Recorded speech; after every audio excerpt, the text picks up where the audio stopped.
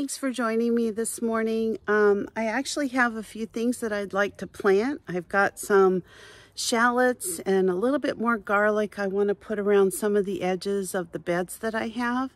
And I'm also going to be planting, just kind of refurbishing. I want to put in some more spinach before it gets too hot. And then I have a couple other things that I usually wait till a little bit later to plant, like my corn. I don't have a whole lot of any of it that I'm going to do, but I just wanted to bring you along and show you how I do this. It's the first week in June, so it's a good time for me to get planting corn in Zone 9B and some of these other things. I'm going to start over here with the spinach.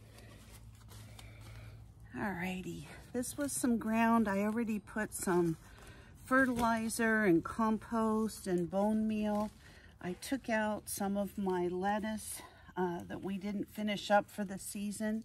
It was starting to bolt, but I just want to kind of go around the different things that I have and just put a few.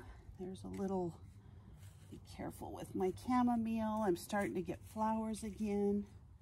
But all I'm going to do is just put together some spinach seeds here.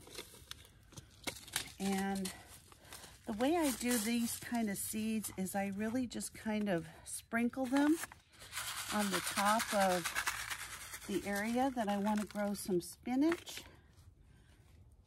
like so. And you don't want this buried real deep, so I really just kind of move my fork along and just so I get them covered for the most part. Here's a grub. And there you go. So here I've got a little thing of shallots. All I'm going to do is just take the skins off of them. I have 2 in this one. And so all I'm going to do is just plant a couple of these right next to my tomatoes. Now, you want to make sure that the root part is down. This is the root right here. And so you'll plant it with this little thing coming up here. So I think I'm just going to put it right here. Actually, I'm going to put it a little closer to the tomato. They do help to keep bugs away when you plant garlic and shallots and things like that. They definitely help. I think I am going to plant a couple more zucchinis over here just because I did want to do some zucchini relish this year.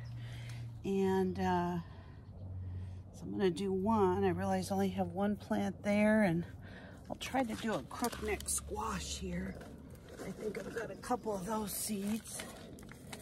Whichever one takes off is going to be the plant we're going to have. I just realized I didn't save any room for corn this year, so I'm going to have to plant it next year. But I've got a lot of stuff going on in this garden, so I'm just going to work out here a few more minutes. I need to be somewhere in about half an hour, so I'm going to say goodbye. Thank you for joining me today. I was going to show you my cucumbers real quick. So these are some cucumbers for dill pickles.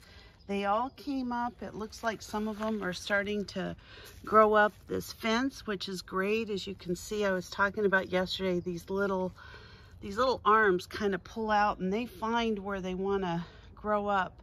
And as those get bigger, I'm just going to put some stakes up, and this will all be trellised before you know it. And I did notice I actually have some little baby cucumbers starting to grow. So I think we'll, oh my goodness, look at those.